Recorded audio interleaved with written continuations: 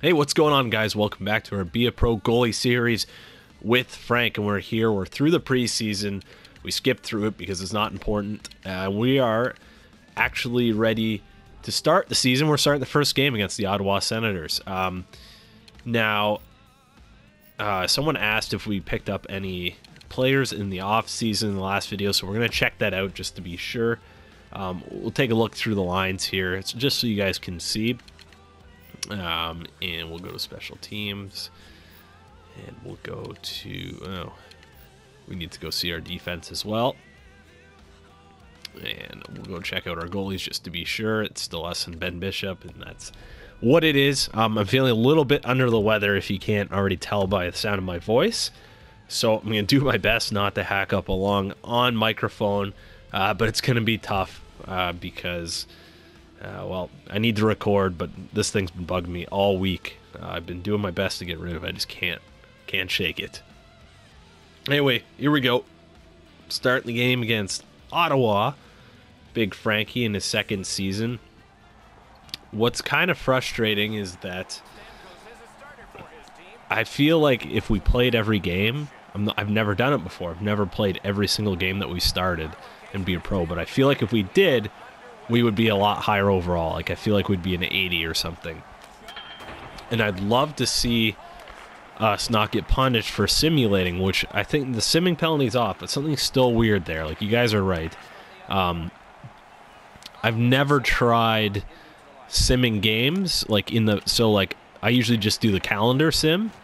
But one thing that you could do is just every time you see it, a game you're playing, like you got the little goalie mask icon, you hit simulate game, and you go through and you simulate period by period or finish the game or whatever.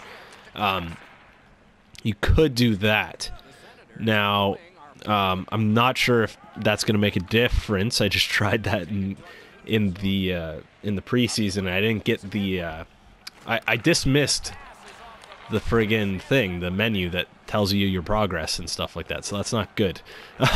But regardless, you guys should try that, and if it doesn't work, then I mean there's just a problem there, because if you got simming penalty off, honestly you should be able to just sim and progress as you normally would. Now, I have a question for you guys. Wow, what a save there. Would you guys be fully against? I know you guys listen to this for the commentary. That's the whole point of YouTube, is having me talk. But there's certain times where I can't record. I can't sit down. I just don't have time to record, and it's happened a lot. Like today, I have time to record. I'm probably gonna record like 4 videos. Like, not necessarily all Be a Pro, but just other things that I've written down. I run out of time to record sometimes, especially in the summer. Work's about to start to pick up a little bit for me, but we'll still be trying to put out videos regularly as we can. As you guys know, you've been through the summer with me anyway. It dies down. This game dies down in the summer anyway. But would you be against me posting, like, let's say I do just grind out like a full season of Be a Pro and play all the games? What if I just posted like the highlights from like maybe I play like a month, and it's like a highlight reel of Frank. Oh my goodness. Got caught down by butterfly. We're still able to take away the angle from Fnuff there. I know, like, you guys listen to the commentary. I'm talking in circles here on purpose, but if I just played like a full month and I recorded every game, and I sat down and I edited every video into the highlights, in the gist, but I didn't talk in them, which I know would disappoint a lot of people, but I kind of did a thing where I write a story, like kind of I give you guys. Oh man, what a rocket! I was not ready for that. There's like subtitles basically, and like little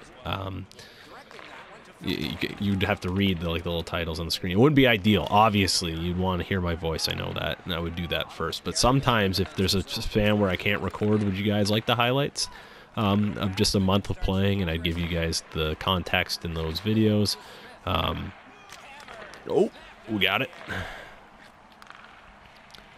Let me know in the comments. I obviously, like I said, try my best to keep recording and posting those, but at the same time, like we always, we get like 20 episodes of Be a Pro, I think we did last year, maybe more, like 25, I forget. This year it's probably looking like the same thing. Now that's only like, we get through like maybe a year and a half, 2 years. Maybe if we went ahead and did it this way, not only do we progress more, but we get into like season 5 and 6 and stuff, and we kind of get into the juicy details. So I mean, Be Pro, but it's just, I don't know. It's not as good. Sometimes my internet's just not good enough to stream, and I don't have time to set everything up. So let me know though. All right, 7 minutes here into the first. I'm really kind of upset about that one timer. I feel like I should have been a little more active. It helps to be a little more active and constantly moving now. Especially offline, you can get away with it. That guy, yeah. The guy looked like he was going to go short side on me. He's taking it away. Carlson. Hoffman coming up the ice. Deturis. I don't know, very boring so far. Oh, I should probably double check the sliders to make sure nothing changed after the tuner. I don't think it would have, but you never know. We can check. Because I feel like we only faced 20 shots in that preseason game, and right now it's not looking like we're facing that many shots either. Maybe the CPU aggressiveness got turned down or something. I don't know. We can check in between periods. It's not a big deal. One thing you'll guys notice, if you play offline and online, you'll notice the tuner feels way better offline just because of the less delay. Oh! Yeah, he almost picked our corner there. Jeez. We were stuck down in butterfly. The puck went behind the net. Tried to just get ourselves in position. That's all right. Big save there. It's just, you can, like, it seems like you can just react better to everything. Which is true. It's always been the case. Oh my god. I like that little flow we had there. Came back into our crease, got our pad on it. Big block there. Dish it out. I have been playing recently with the bumper butterfly. Oh, yeah. Is that what I called it? Bumper butterfly? Yeah, where I hold L1 and L2 because I play on alternate controls. L2 is butterfly and L1's the precision modifier. And for me, since I play with precision as default, so that means my precision movement is just the normal left stick movement, that like L1 takes that away. And then when you use it with butterfly, you get those like crazy big slides. I've been using that. It's very helpful on rebounds, and I also find it very helpful if I do get over in time. Like I can slide further for cross creases if I choose to do that method, which can be very difficult sometimes because most of the time you're just going to want to stay standing and be already reading that pass and then following the pass into the shot. But Jack, first of all, we didn't even look at the stats there. It was 6 shots on net. That seems about normal. Let's just check our sliders and make sure everything is okay there. And attribute effect is at 6. That makes me think it's all right, but we'll double check. What was that? It's in checking, right? Aggression 68. Yep. Okay. Perfect. Nothing changed. Start the second period. First face off of period 2. Passing one off now to Ryan. Enormous collision.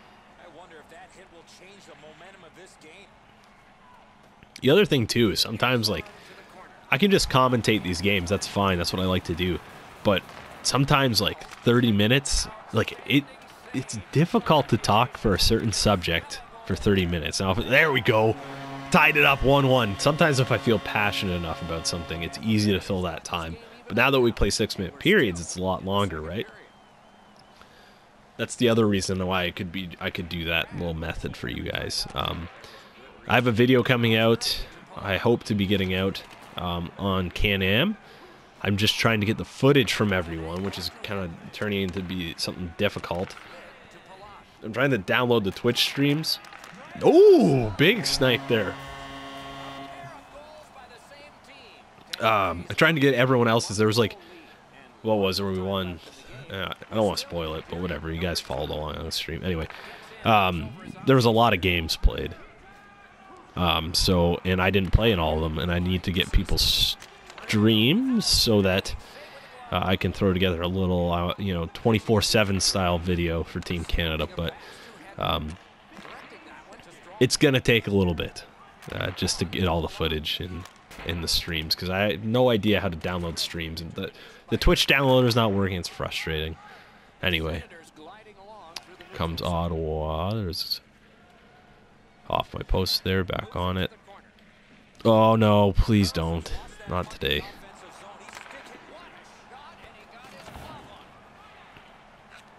Nice little blocking save there. Just got our shoulder right in front of there. Okay. They're going to dump it in. No problem. I'm not playing LG Season 4. That kind of ties in with the reason why I have very minimal time to record. I'm just going to get very busy with work here. Some of you know what I do, and other you guys don't. But anyway, I work every day basically from 2 until. It's actually a lot of fun, but doesn't leave a lot of time for hockey. And I just can't. Like, everyone's like, "Oh, I'll just sign up. Like, do this. Like, only play." I'm like, no. Like, if I sign up, I want to give it my all. I don't want to just half-ass it. So I also don't want to ban for missing my games. So. That's that. I'm not playing Season 4. I didn't play Season 2 either. But it's disappointing because Season 4 is going to be a really good season with all those Xbox guys coming over, making the competition a lot significantly better on PS4. Some would argue that the Xbox side is in like kind of almost switched roles, but I probably not, because I think a lot of quality players stayed over on Xbox still. Just judging by their bidding, everyone's price went up pretty significantly, which is funny to see because that's the way it was over here. Sure, it's not as bad. Oh my god, what a weak one. I'm sure it's definitely not as bad as it was on PlayStation when we didn't have any of these Xbox guys coming over. I mean, that was like, there was 2 good teams and the rest were just dog crap. And in LG, everything was so spread out. This year, there's like gonna be probably there might be 15 above average teams this year, which is like incredible compared to like last year. There was like maybe like 4 or 5. Like LG, it's going to be deep this year. It's going to be exciting, I think. And if they ever bring back Pro Series, it's going to be even better. I might partake in Pro Series just because the times are a little later there. Oh, what a shot. What was he doing there? I hope he wasn't. I hope he just wildly missed the net there. Wasn't trying to target the guy beside my net for a tip. That I would have been upset if that actually happened. But I've seen it before, so can't rule it out.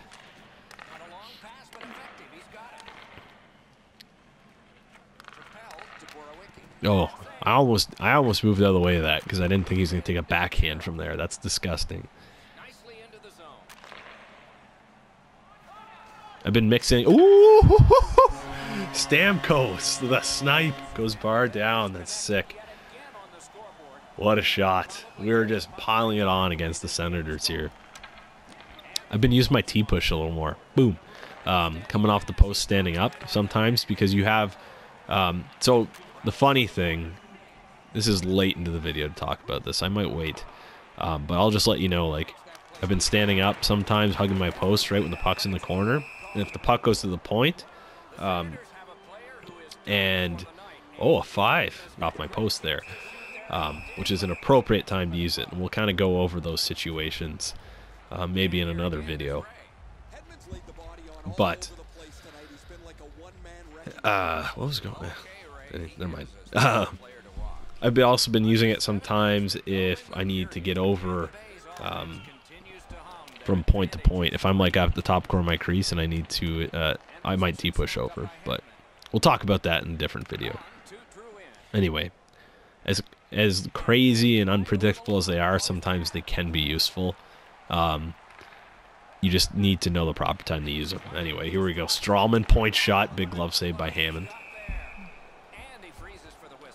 The more I play this tuner, the more I kind of notice, like, you still have decent reach on your glove, but your blocker is like even worse now than before, right? Which makes sense. Like, your glove's worse and your blocker has less reach on it too. I shouldn't say worse.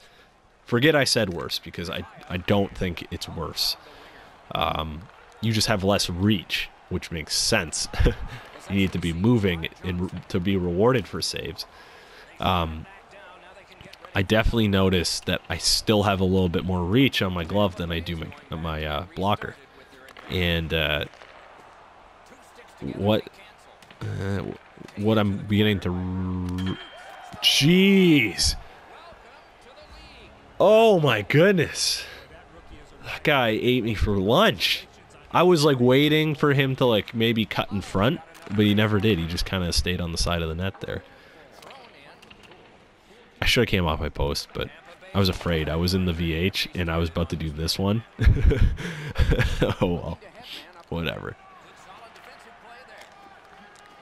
The more the more I realized, like, blocker needs some animations on it. Like, I don't know if there necessarily is a reaching blocker save animation.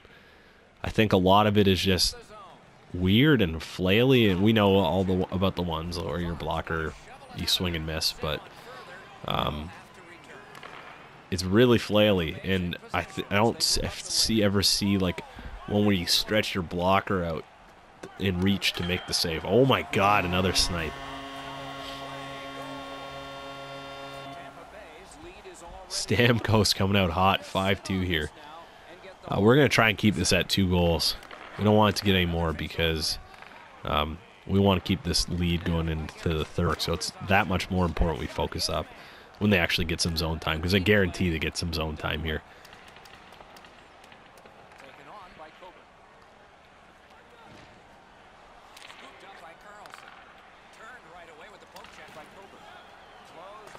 We can get off my post. Yeah, I say that. Oh my god, what's going on there? I say that as he tries to backhand snipe me from the corner because I'm off my post. Respect. I respect that.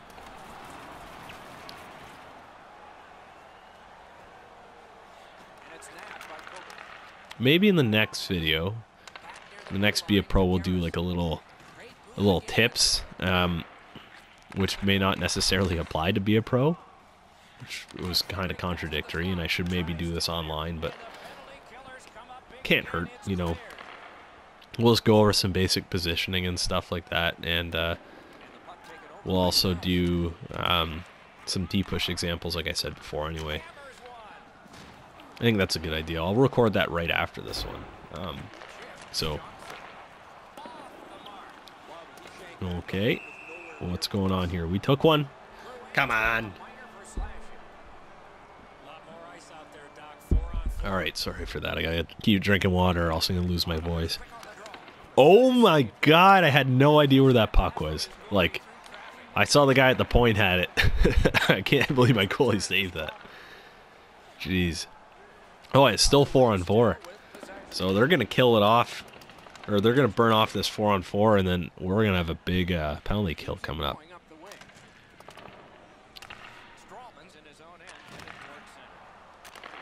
30 seconds left still, though. Chair off. Oh, gonna lose it, and he's skated offside. Anyone who enjoys baseball, I hope you guys are excited for the new MLB The Show coming out with Griffey on the front. Honestly, like, I always say those baseball games, like, for me to get enjoyment out of them, I'm gonna buy them once every, like, couple years, maybe. But, because I can always get fun out of Be a Pro, and like it always takes me that long to just like grind out Be a Pro, Road to the Show, excuse me. It always takes me a while to grind out Road to the Show, but I wasn't gonna get this new one, 17 or whatever it is. 17, right? Anyway, whatever, doesn't matter. It's got Griffey on the front. That's the only reason I'm getting it. And N64. Oh my god. I don't care what anyone says. I love Ken Griffey, but he was either... Oh my god, that's so ugly. He was either on steroids, and that's the reason he got hurt so much, or he wasn't on steroids at all, and that's why he got hurt so much, and everyone else was just on roids, so they had a longer career than him. You can't. I don't think you can rule it out. I think, honestly, from that era, you have to assume like over half the players were using steroids, just because that's what it probably took to stay in the major leagues. And not that I'm ever defending steroid use, because I think it's cheating, but at the time, I think baseball was really dying. 13, 10 out of 13. That's gross. I think baseball was really dying, and they kind of got a little bit relaxed in the rules. I don't know if they encouraged it or not. I couldn't say that, but I think they kind of went a little bit lenient on the drug testing policies, and they made it exciting again. Like, guys, there was the home run race and everything like that, and guys like Barry Bonds breaking the home run record is huge. Whether he's a cheater or not, it took a tremendous amount of skill to do that. He still got hit the ball, but he was clearly on steroids, and it's kind of too bad that you have to be able to break a record like that. You have to be on something like that. But right in the chest, right how you're supposed to take it. And then was it McGuire and Sosa, or McGuire and Bonds, or whatever. Anyway, just guys like that. Like, you just saw like all these guys dropping nukes, and there's the home run race, and it was such an exciting time for baseball. And oh my God, I thought he was going to deflect that. You got guys like Roger Clemens juiced out of their mind, just hucking balls as hard as they can to the plate, like every 5 days. And there was a ton of closers juiced up, which is,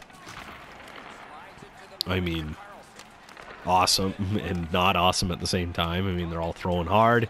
They can come out and pitch 3 days in a row, no problem, where the next guy who's not on juice can barely move his arm. But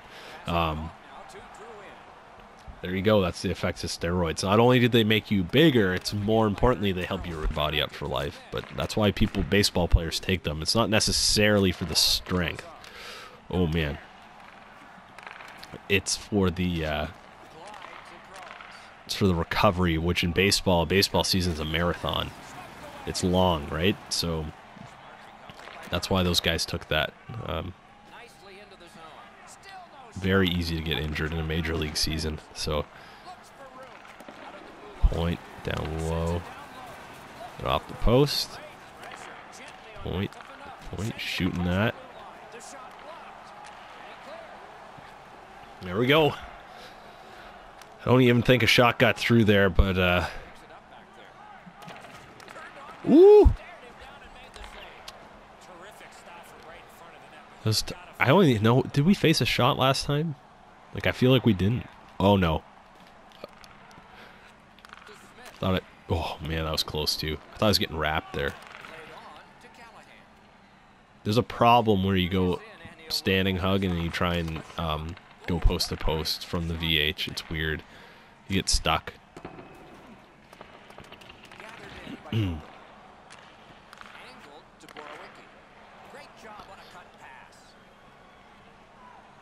Stamkos, what are you going to do? You going to snipe again? Nice try. Tried to go 5-hole. I respect it.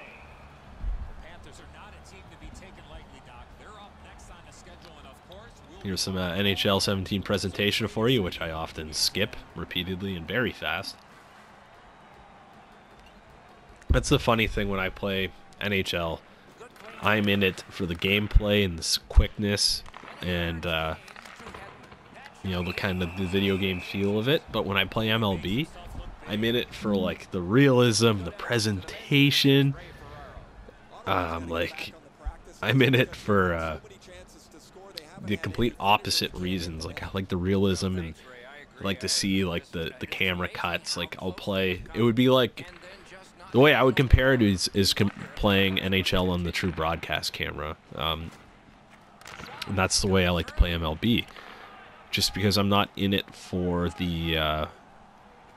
I'm not in it necessarily as much for the gameplay as the way it looks. And how closely I can emulate, like, being true to life. Now, I broke my PlayStation a while ago, and I haven't gotten it fixed yet, but I dropped it right on the concrete. And it's stuck in, like, I legit have to play every game in 480p because something happened when I dropped it, I'm assuming. And no matter, I bought 3 different HDMI cables, and I have to, like, it won't just, like, it doesn't show up on the screen if I do, like, 720 or 1080, so 480 is the only way it shows up. Anyway, I'll have to buy a new one here soon, because I stopped playing Battlefield because it just looks like a bunch of pixelated mud. The only 2 games I play are hockey, because I don't really care about the way it looks, and Call of Duty and Rocket League, strictly for the gameplay. And I'd like to play MLB, and I'd like it to look really good. One thing in the MLB games, I'm sorry, this video is strictly turned into an MLB The Show talk, but I am kind of excited for the new one just because it's Griffey. One thing I'd like to see them do is work on the way the pitch comes in, looks, and sounds.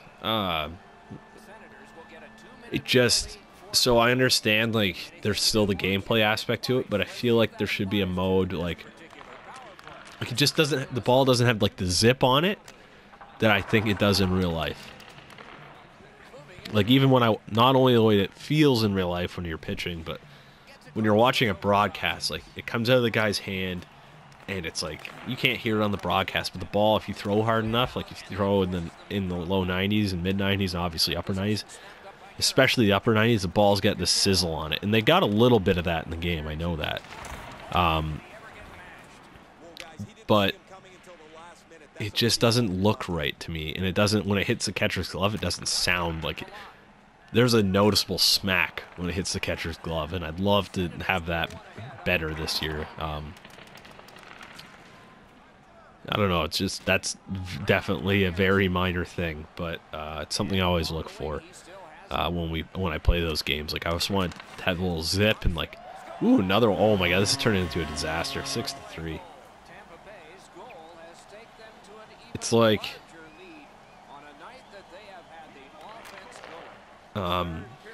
it's just like, I don't know, just needs something a little extra. Like, 2-seamers don't seem like 2-seamers, and oh my god, 7-3. It just doesn't seem like, you know, the movement, they don't quite have that locked down yet.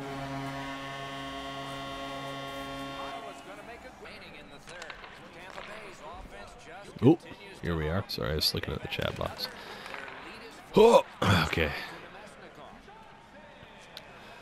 So, I don't think there's a question that we're going to win this game unless we absolutely blow it here in the next 3 minutes. Or however many times. 1 minute and 30 seconds left. There's 40p for you. But the question is, can we hold them to just 3 goals? Oh. Nice. So far, so good. Those are some butt-clenching worthy saves. They didn't look probably all that spectacular, but I kind of had to guess where they were going with that. Whoa! Seen that in ESHL before. All right, nice poke check there. Shoot it. Oh, it's a gross slot shot. 30 seconds left. You see the fans just stand up there? That's interesting. I never noticed that before. Oh my god, yeah. Ah! What? What angle did he score that from?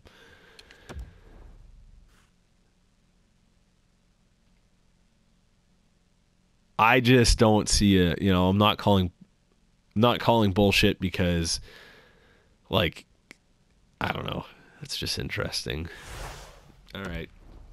Not our best game by any means. I did not think that guy had that angle, though. That's just that's an unlucky bounce to begin with, but we got the W. That's all that matters. It's an ugly one, though. Let's fight. Nah, we're winning, whatever. Let's just get this over with. We're going to record another episode right after this. Don't freeze it with 2.4 seconds left. Ugh.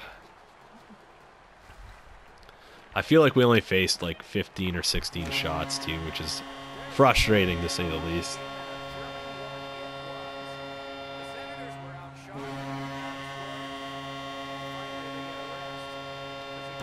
Yeah. C+. I mean, not bad overall grades for getting lit up for 4 goals. Yeah, 20. That's not even an 800 save percentage. That's not very good.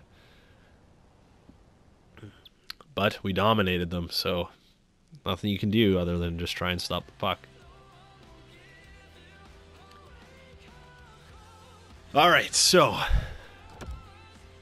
that's it. Let's pick a time on the calendar actually to simulate 2.